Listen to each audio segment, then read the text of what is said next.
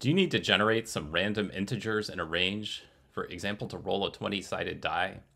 I have to generate zillions of random integers in my side project, which is an AI to play the pandemic board game. My random number generator was using over 15% of my CPU, so I needed a fast solution. The C library and system random number gods don't throw dice. They give you bits. For example, you get 8 bits at a time when you read bytes from dev urandom. The other functions don't even accept an argument to tell how many sides the die has. One exception: if you're in a BSD system, there is arc4 random uniform, which accepts a bound argument, and you can use it for dice rolling, but it's really slow. In fact, let me get a benchmark started now. It's going to take it some time to roll a billion d20s. Those numbers it's printing are how many times the die roll came up for each number from 1 to 20 so far. We can look at these to assess how uniformly distributed the dice rolling is. We'll get back to this benchmark in a bit. And yes, I'm sure there's an official way to do this in C++, if that's the kind of code you want to write. This video is about how to do it in C, and do it fast, though some of the concepts will apply to other languages. I'll come back to compare and contrast these random bit sources, but for now, let's get back to the problem of, if we want to roll a d20, how do we get from random bits to a number between 1 and 20? Here's the typical solution. Use your favorite system random number generator, take its return value, modulo 20, and add 1. Here's a more generic function if you want to pass in the min and max values as parameters. But for simplicity, let's just look at the case of generating random numbers between 0 and a maximum bound. So our d20 is going to be a 20-sided die numbered from 0 to 19. It's easy to add 1 later, or not if you want to be cruel to your players. Let's see how fast it is.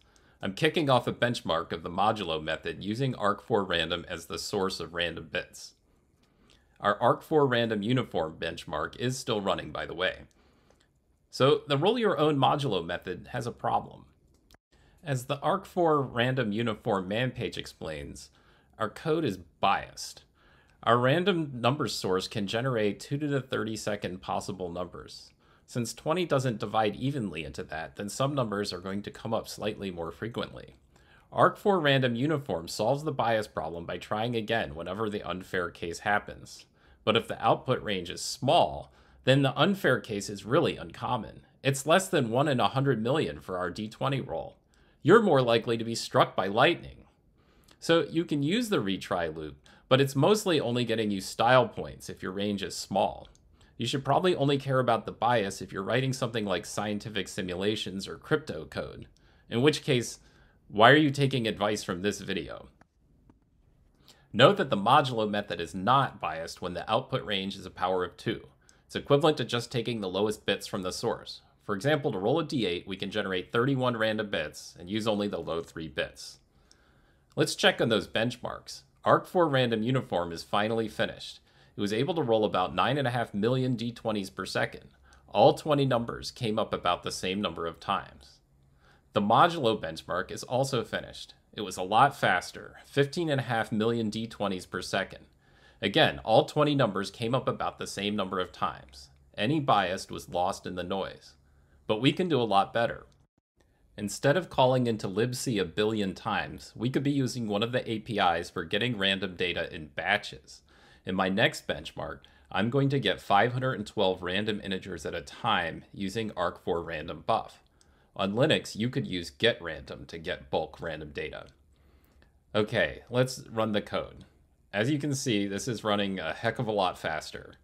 And it's done. And it was almost 12 times as fast. That's 185 million d20s per second. We're still not finished optimizing this. How can we make this even faster? An important insight is that the modulo operator uses the CPU's division hardware, and that's slow compared to multiplication, addition, or subtraction. There are actually 2 ways we can do this without division. The first way applies when the upper bound is known at compile time. In my code so far, the number of sides on the die was a parameter. But we could instead code up a function that only rolls d20s. You're not going to believe what this compiles to. It's one of the cases where the compiler is really pretty smart. It's able to use multiplications and shifts to calculate the modulo. How does it do this? Math. But I'm not going to try to explain that, and you don't have to know it. What's important to know is that the optimizer can only do this trick if it knows the number of sides in the die at compile time. It can't optimize the generic case. But with function inlining, the constant can even be propagated across function calls, as long as the functions are in the same compilation unit, basically the same file or file that's being pound included. You can view the disassembly to confirm if the optimization was applied to your code. Now for the benchmark. Fixing the number of sides of the die gives us almost a 25% speed boost from where we were, 230 million d20s per second. Not bad. The second way to get rid of the modulo is suggested by Daniel Lemire and works even if the modulus isn't a constant. You start with your random source bits. Let's say you have 32 of them. Then you multiply by the bound to get a big number, and the answer is in the high bits, starting at position 32. Here's what the code looks like. We just shift right at the end to get to the answer. Why does this work? Think about our 32 random bits. These represent a number from 0 to 2 to the 32 minus 1, which is about 4 billion. The green rectangle represents all of the possibilities. The algorithm multiplies the random number by the number of sides in the die. I haven't used a D4 yet. Let's multiply by 4 and get a random number between 0 and 16 billion. The possibilities are evenly distributed in that range. So a quarter of them are going to be between 0 and 4 billion, a quarter of them between 4 billion and 8 billion, and so on. Next, we shift right by 32, and that's the equivalent of dividing by 2 to the 32, or 4 billion. This leaves us with a number between 0 and 3 with an equal chance of each. Okay, let's run the code. The math didn't convince you that the multiplication method is fair. You can see in the output that each number came up about the same number of times. And the performance is comparable to the compiler optimization, but without having to know in advance how many sides are in the die. Pretty cool. At this point, we're rolling dice almost 25 times faster than when we started with arc4 random uniform. This is about the point where I stopped optimizing random number generation for my project. It used to eat up like 15% of my CPU time, and now it's less than 2%. I do have one more way to speed it up. That's to use a faster pseudo-random number generator. So far, I've been using cryptographically secure pseudo-random number generators. These pass a bunch of statistical randomness tests and are considered good enough for crypto. The C library provides two other pseudo-random number generators, rand and random, and these are probably all you need.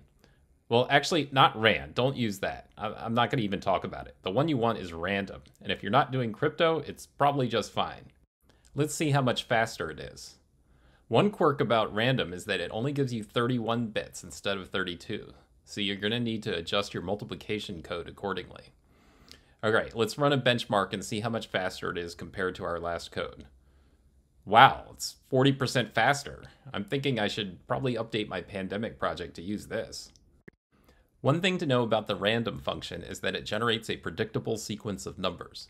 So if I run my benchmark a second time, I'm going to get the same dice rolls and statistics. You can easily control this by seeding the generator using the srandom function. You could seed with the current time or the process ID to get a different sequence every run. Or you can use a fixed seed if you want repeated results. I use this feature to reproduce bugs, taking my random seed from an environment variable. We've come a long way. We're now generating random numbers about 30 times faster than arc4 random uniform. Your mileage will vary according to your hardware, your OS, and how many sides your dice have, and whether or not you care about bias. If you want to try to improve on this, you might try to import a third-party library. I've put some links in the description for further research ideas. That's it for this video. In the next video, I'll talk about how to draw random cards. See you then, I hope.